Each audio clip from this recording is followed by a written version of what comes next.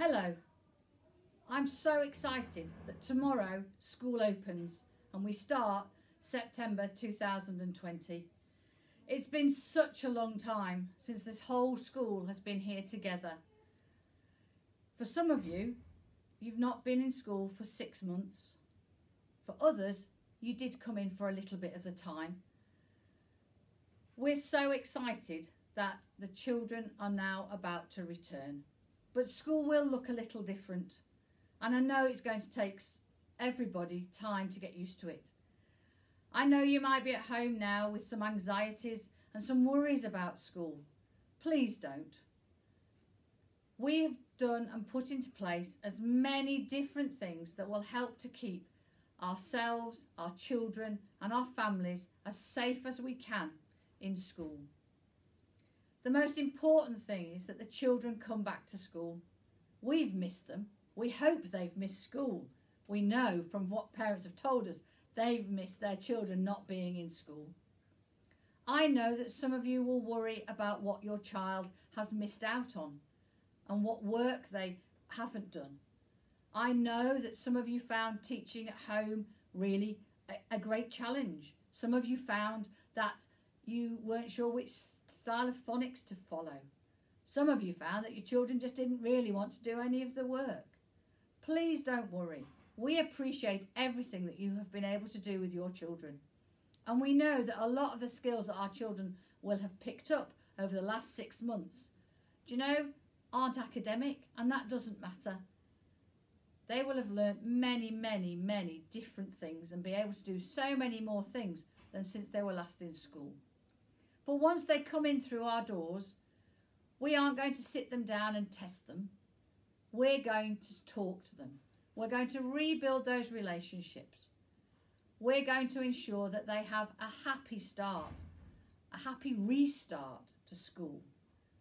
And then we'll be able to find out exactly what things they might need extra help with. And don't worry, mums and dads, because we're here.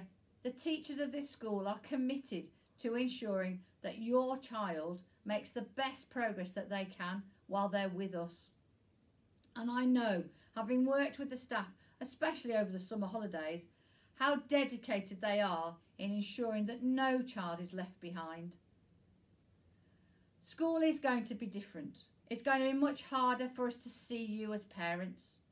So we ask that you're patient. Please contact us on one of our email addresses or phone the school. We probably can't do quite so many of our face-to-face meetings and conversations with you. But please keep talking to us. When you come to drop off in the mornings, I know it'll be different. You must trust us. Leave your children with us and then you go about whatever it is you're supposed to be doing. And hopefully for most of you, you'll be able to get back to work and get back a little bit more normality into your lives. At the end of the day, when you come to pick up your children, we ask that you put a mask on. We're only asking you to do that to try and keep all of us adults safe. Your child, while they're at school, doesn't need a mask. We will be doing lots of different things over the next few weeks with your children.